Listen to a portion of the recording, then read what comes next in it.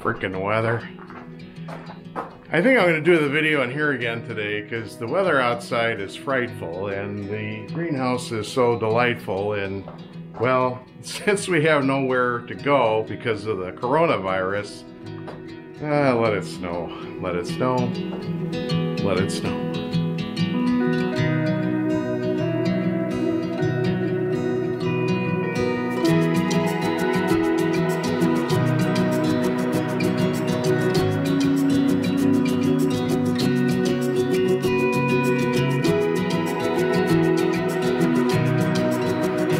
So welcome to my new man cave. This is the greenhouse, which is a great place to be on a cloudy, snowy day in April. Yes, this weather is just crazy. Ever since I installed the panels, it's been cloudy and just really goofy weather. Anyways, that's not what I'm here to complain about or even talk to you about. I want to talk about inverters, which I'm sure everyone is just tickled about. An inverter, by the way, is just a fancy term for a electronic device that converts or inverts DC, direct current, to AC, alternating current. AC is what the world uses to consume power. So before you can use electricity or send your watts, your excess watts out onto the grid, you need to invert it from DC to AC. And the rule of thumb was, years ago, back in the old days, was to right size the inverter to the size of your solar array, or get it somewhere close, but not undersize it, meaning that the inverter would be less capable than the panels. So our old system that we've had installed for 16 years is a 4 kilowatt DC array with a 5 kilowatt inverter, so that it never clips, it would never not produce the power that you could get out of the solar panels.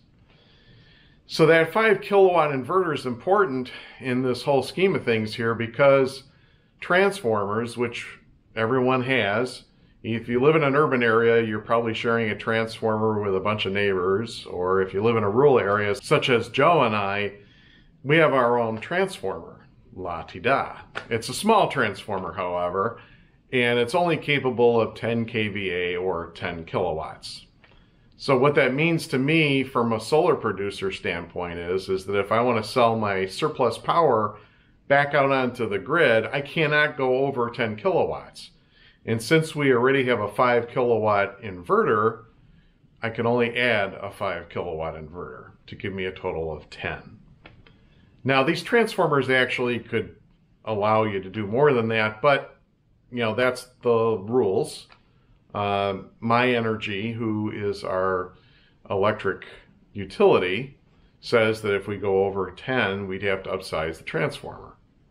And that's understandable. You know, one thing, living in a rural area, because everyone has transformers, it is more expensive for your utility to provide power to a rural area, because everybody has to have their own transformer.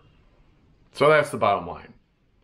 And I figured that to offset the cost of our electric vehicles, I was hoping to add about 6 kilowatts to offset that annual load. But now if I'm limited to a 5 kilowatt inverter, I'm not be able to get to the level that I really wanted to get to. But that's not the case. And Scott from Viking Electric came out and said, well, that's no big deal. We'll put in 6.4 worth of solar panels and you'll still use a 5 kilowatt inverter so that you're not maxing or going beyond the limits of the transformer. And I thought, okay, but how's that going to work? Because I'm used to looking at solar charts on a nice sunny day. With our old system, you get a nice sine wave. At the start of the day, the panels are offset to the angle of the sun, and the sun's got to go through more atmosphere, so it's not producing as much power. You get up to about midday, and it's, you know, the solar production is peaking. but it's not clipping, and then it goes down on the other side. You get this nice, beautiful looking sine wave for a completely sunny day when they occur.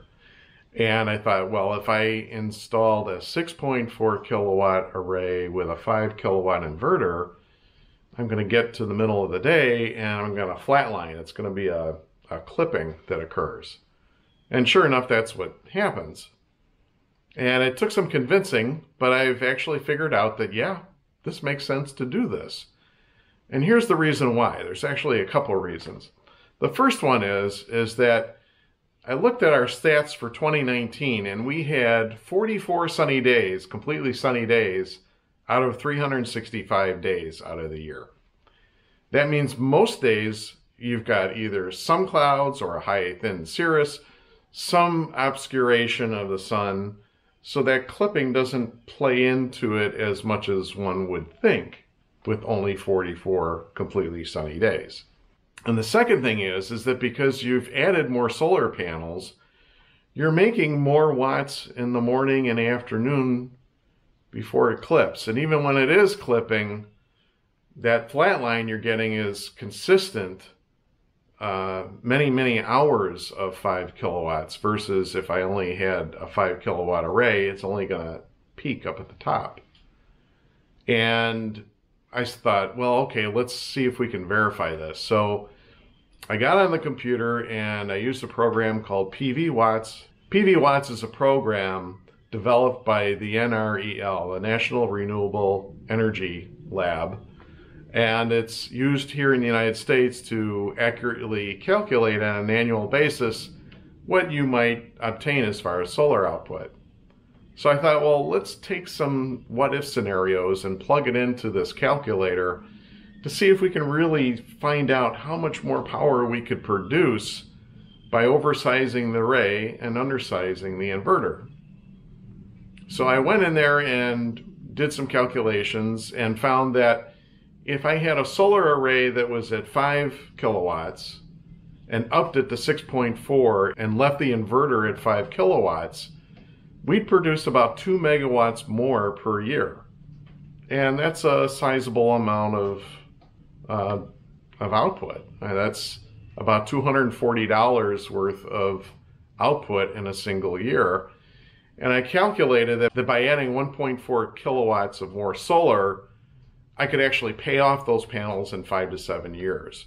And I'd get my production up to a level that would help offset the cost of our energy that we consume with our electric vehicles. So it's really a win-win. You keep the cost of the inverters down, you prevent yourself from having to upsize your transformer, and you produce more energy, which gets you to the level where I wanted to be. So in a nutshell, it really does make sense to undersize the inverter.